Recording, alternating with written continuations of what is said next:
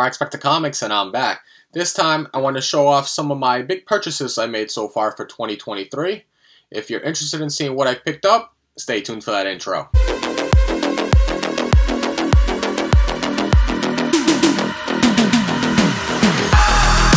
Alright, so welcome back. If you haven't already, please don't forget to like, share, and subscribe. Hit that bell notification so when I do put out some content, you get in a timely fashion. So I ended up spending a little over $1,100 on this in-house auction, in-state I mean, in Rhode Island. They have the New Year's Day auction for Bruno and Company, auctioneer house.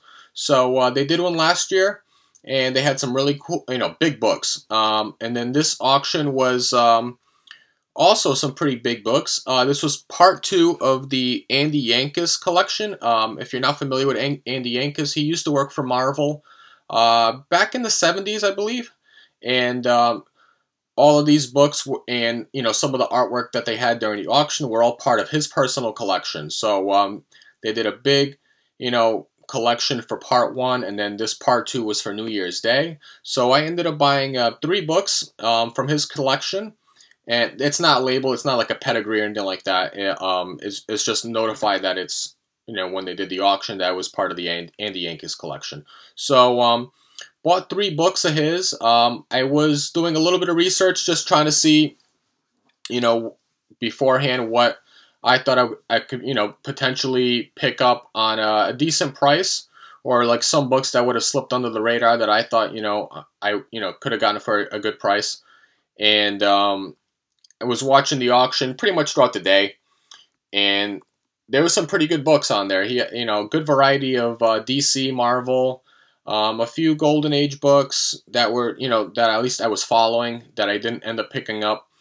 But I ended up getting 3 books, and I'll show off what I got. And then I ended up going to the auction house, and then I actually met with the 2 auctioneers right as I was paying for it, so I'll show you, and then they ended up giving us some books too. So I'll show you what I picked up. Ended up, all in all, spending a little over $1,100, so this was definitely, like I said, my biggest purchase so far of the year. Ended up, but it was split between 3 books, so it's not like I bought one big book for $1,100. So first book, I've been trying to pick up some of, like, the sci-fi horror. I like, that's kind of like my wheelhouse. I like the sci-fi and horror characters. So I did see this really cool monster book show up. I am a big fan of the character, but I've never read this book or owned this book. So this was the first book I got. This is from Marvel. This is from 1973. This is Frankenstein, issue number 1. At a CGC 9.4. This is a really cool Mike Ploog cover, and I do like Mike Ploog's artwork, and he does a really good job in this cover as well. It says, the most famous, most fearsome monster of all. Of course, that is Frankenstein. When you think of monsters, you always think of Frankenstein. And this is just a really cool cover. Let me see what else to point out on this book. It just says Monster of Frankenstein on here. It is off-white to white pages. This book I got for a pretty good price. I ended up paying, I think it was $2.75. So that was a pretty good price. And then in the back, we got some chop cycles. It's always pretty cool to see the advertisings that they have in the back of these books, especially during the Silver and Bronze Age. So that was the first pickup. And then the last 2 books are going to be DC books. And, one of my, I guess, goals for 2023 is to pick up some more DC books. I think DC is very undervalued. And, obviously, DC's due. DC's due for the books to, start finally going up in value. Not, like, necessarily to, like, go toe-to-toe with Marvel, but, they've been so undervalued for so long. And I think we're finally starting to notice that, more people are gravitating towards the DC books. And there's a lot of great characters that have not yet been explored. And this was one of them. I thought this was a really cool book. I do like so like I said, in Marvel, I'm a big fan of collecting Strange Tales. It's just a great, great series. I guess probably my equivalent to Strange Tales in DC is Strange Adventures.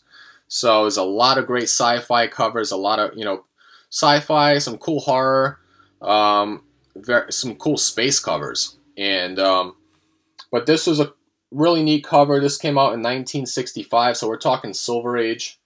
And it's a Dave Wood story, Carmine Infantino cover with Murphy Anderson. And this is Strange Adventures, issue number 180. If you're not familiar with this book, or if you've not seen this cover before, this is the first appearance of Animal Man, Buddy Baker. And it actually shows it on the cover there. I was the man with animal powers. I could spring like a tiger, swim like a sea lion. I was as strong as a gorilla. And then it's a cool cover. You got that almost like that horror feel to it. Was I good enough to stop this living nightmare? So it's not the first cover appearance of Animal Man, but it is the first appearance and origin of Bernard Buddy Baker. So, a really cool book. Really tough book, surprisingly, to get in high grade. An 8.0 for this book is really tough. I was looking at some of the prices, like GPA prices on these books, just to see what potentially this goes for. And it's been probably average. Like once you get to an 8.0 or higher, you're lucky if you get one sale a year. It's a tough book. I was looking, for example, I'll pull up some of the stuff on GPA right now. For issue 180, which is this book right here, there was only one sale, and the last sale was in March of 2021. And that went for, looks like $800. So that just shows it's a tough book. Prior to that, there was 4 sales in 2020 and then 2 in 2019. There's been none since 2021. And then if you go even higher, you look at it, 8.5, same thing, just one sale, a 9.0, or one sale. And then you go 9.2, forget it. There hasn't been a sale in a few years. So yeah, this is a really tough book in high grade. Once you start getting like 7.0 and lower, you get more sales, but not once you get into 8.0. When I was looking recently, there's one on eBay right now at an 8.5 that's going in for auction. So I'll be interested to see what that book goes for, to have an idea what potentially the fair market value is for this book. But I ended up getting that book for half during this auction. That's why I always recommend do your research. Do not buy the first book you see on eBay, because sometimes you can get lucky and find these in smaller auction houses. So I ended up, finding this for a great price. And then when I was just speaking of Strange Adventures, so we just showed you the first appearance and origin of Buddy Baker, Animal Man. So they also had a bunch of other Strange Adventures. They did have First Dead Man, and some other older Golden Age books too, part of the Strange Adventures run. But the companion to Strange Adventures, I'd say, is issue number 190, which is the first cover appearance right here of Animal Man. So you got A-Man, the hero with animal powers. And then on the right, we got Immortal Man, the hero who lived and died 100 times. But I just love these. I love these type of covers.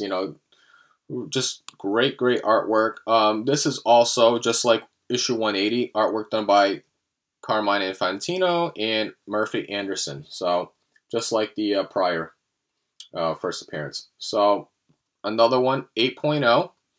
This came out a year later in 1966, and it just basically says first Animal Man in costume, Immortal Man backup story.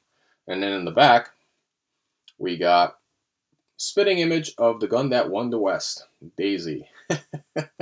Like I said, another book just like the prior, tough to get in high grade. When I was looking this book up as well, it's Obviously, this one is much more affordable than 180 is, but there's not many for sale on eBay as well. When I looked at just now, there's only two listings on eBay: a 6.0 for 150, and then a 9.4 for $1,200. Wow. But that's it. It's another one that doesn't go for sale often. If I'm going on GPA, I think you get more sales on this one than you do with the 180. Let me just make sure on that. So let's see. Yeah, just two sales in 2022, 3 in 2021, 2 in 2020. Yeah, a little bit more frequent than 180, but still really not much when you're talking about just single digits. So that's, yeah, not books you see, you know, graded often, and especially in high grade. So those are the 3 books I ended up picking up. Let me know in the comments down below what you guys thought about those books.